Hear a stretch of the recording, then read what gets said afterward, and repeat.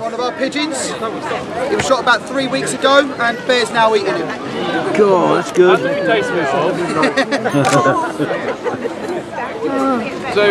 how do you take that out? What we've done, should we go through the whole stage? Okay guys, so we've got the pigeon.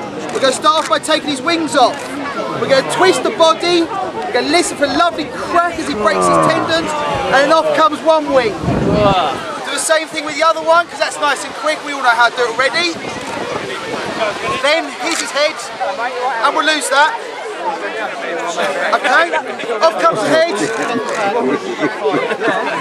It's easier just with the fingers now.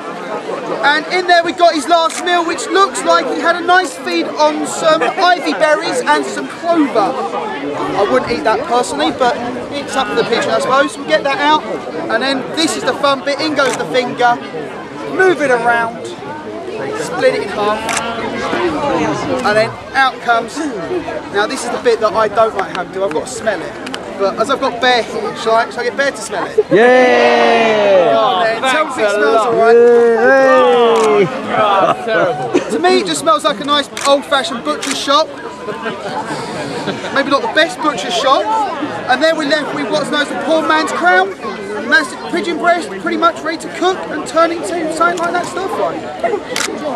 Pretty cool. So You're not eating that? Have any of you guys ever done that?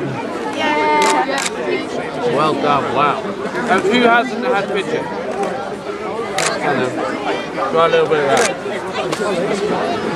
Oh my god, Anyone else? Jack, did you try some? There you go, well done. Did you try some?